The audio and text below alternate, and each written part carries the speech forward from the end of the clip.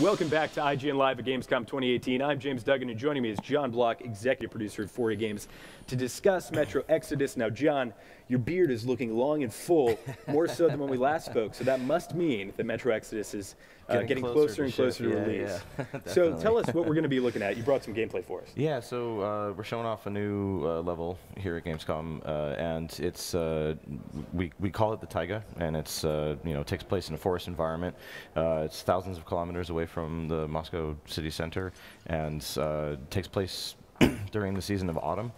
So as you can imagine, because the journey over this, through this game takes place over the course of a year, and we see all 4 seasons, this level is actually pretty far along in the game.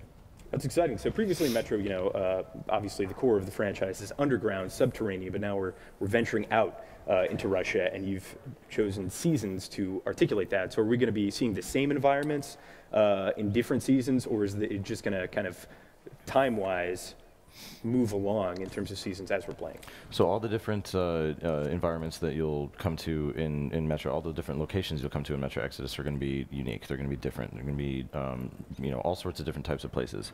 And when you arrive at these places, it's going to be a different season because it's a long train journey. It takes a long time to travel across Russia by train,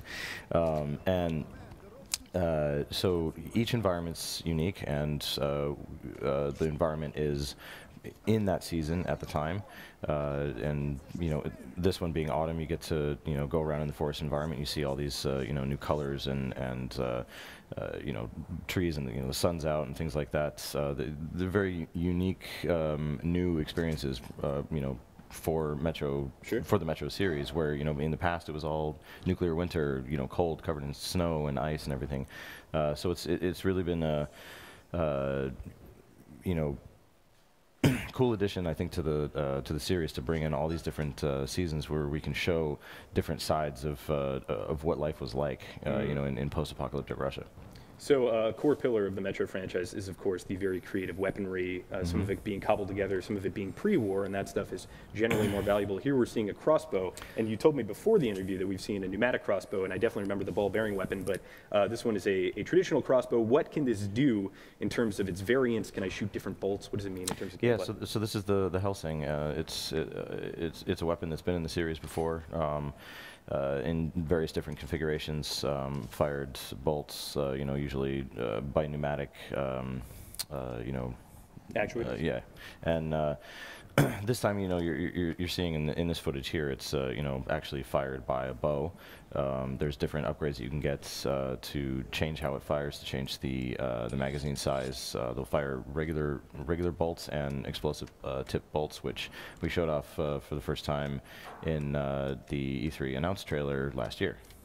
And in the E3 demo that I played, I came up against some fanatics in kind of a church environment, and I was fighting them in a very conventional stealth/loud Metro sense. And at some point they surrendered, and I didn't know what to make of it.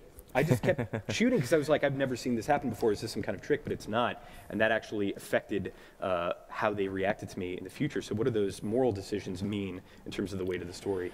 Something that's always been really important to us when making Metro games is immersion, atmosphere, making the player feel like they're actually stepping into the shoes of Artyom and playing as him and developing his personality and determining who he is, what kind of person he is, based on the actions of the player. So that's something that's been a staple of the series, throughout all 3 games. It's definitely returning this time, and this time around we're actually going to have a lot more opportunities to see how the world and the story reacts to player actions, and potentially changes based on what the player does and how the player interacts with people. Players are going to come across all different types of people on this journey, different societies, different factions, different just random groups of people. Not all of them will be friendly, but not all of them will be purely evil. So the player has to kind of decide how they're going to interact with them. What about the enemies we're fighting right now? What faction is this? So these are we call them the Children of the Forest, and they've basically been at this. This is like almost like a summer camp location. And when everything blew up, they kind of, they were here. Nobody ever came to get them, so they kind of grew up here, and they've kind of made a home for themselves at this camp. Are they a bit xenophobic, a little bit hostile? That's why we're. I mean, you know, in general, you're coming into their territory, right? So, Sure. you know, they're like, who is this guy? And then this is a night forest environment. We have very different enemies that we're about to see. Talk me through some of the non-human enemies that we'll be fighting in Metro Exodus. Sure. I mean, you know, in general, so this is actually the same environment. This is just at night. There's a full day-night cycle that the player can actually rest to change, and that will change. You know, the types of encounters that the player can have, or the strategies that they can use in order to, you know, approach different situations. So right here, the player just, we just got attacked by some mutant wolves. There's some other animals running around the area. It's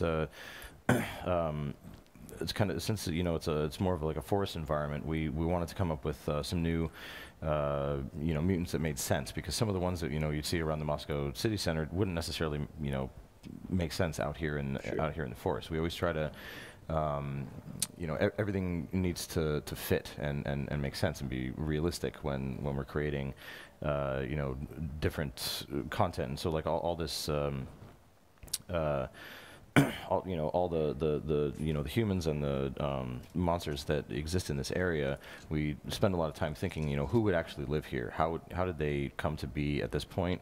What grew up here? You know, what mutated here? It's all, you know, very you know, in-depth thought process that we have, you know, when it comes to making sure that everything is really, really accurate, which feeds into that immersion.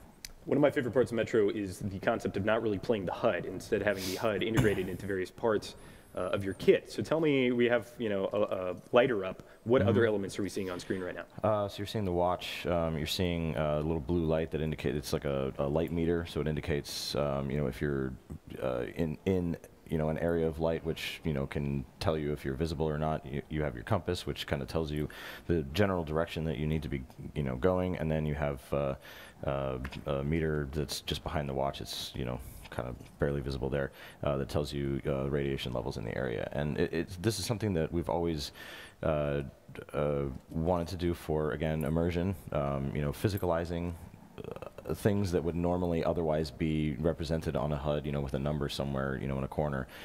We don't like to do that, because we want, again, you know, you to feel like you know, your screen should be a window that you pass through into this world. It shouldn't be, you know, you're sitting down to play a game. It should be you're sitting down and transporting yourself into the world of Metro. So we've come up on another camp of the Children of the Forest here, and we have a choice between going loud and being quiet, and that has been a core part of the Metro franchise going all the way back to the beginning. Tell me about the consequences of going loud and some of the challenges you'll face with either decision. So you can choose to approach situations very differently, especially, you know, now in Metro Exodus, because we've given a lot more freedom and choice and customization to the player. You can use your backpack at any time to modify your weapons, you know, changing their functionality and changing their attributes by swapping out, you know, barrels and stocks and scopes and things like that.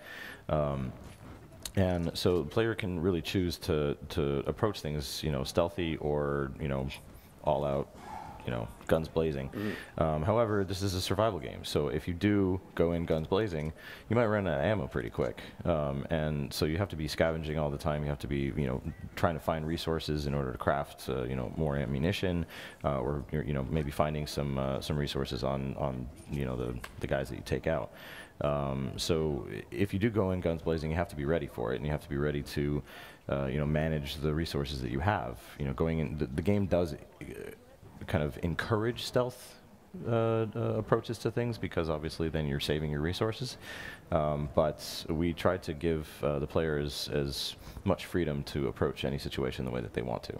And a lot of that comes from the loadout, the customizations that you'll be choosing with your weapons, and kind of that informs your play style. What kind of cool attachments and various weapon tinkerings can we see in Metro Exodus? Well, every weapon has 5 hard points on it, where you can change things like the barrel of stock, an attachment, you know, scopes, sights, different things like that, magazines. And so you'll find different weapons that actually completely change their functionality as you add new items to them.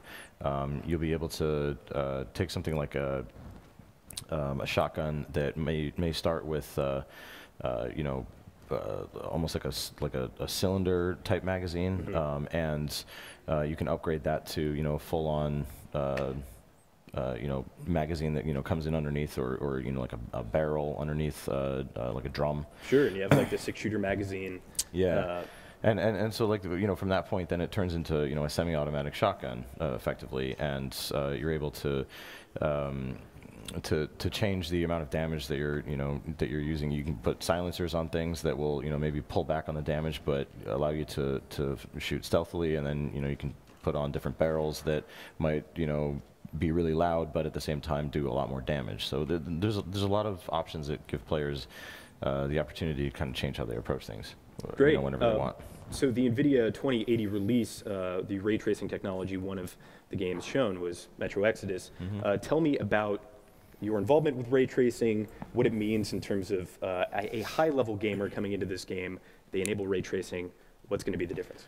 So what we're doing with ray tracing and NVIDIA technology is real-time ray traced global illumination. So what you're seeing here is there's one source of light in this scene, and it's the sun.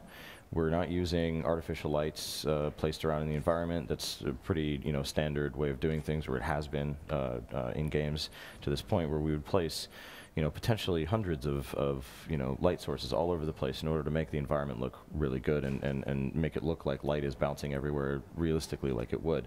What you're seeing here is just, you know, one source of light that is bouncing around the environment, you know, using ray tracing technology, and it looks so much more natural. It's lighting areas realistically, and, you know, the awesome thing about this technology is having implemented it, it's something that's you know, it's in the name, global illumination, but it is a global solution to where, you know, we can go in and tune things afterwards and add in artificial lights if we want to enhance certain scenes on top of it. But as you can see, we don't really need to. Sure. And there was a really interesting part in that demonstration with Metro Exodus where there was kind of a rafter being shown in a barn, and with conventional lighting and rasterization, the top was always illuminated. Yeah. But with this global illumination, that means you can have parts of it that are kind of dark. So what does that allow you to do in terms of horror? Yeah, I mean, it will certainly, you know, in the case of, you know, having the rafters above in the building, you know, completely dark, where, you know, there's maybe a little bit of a soft glow in the rest of the room around you.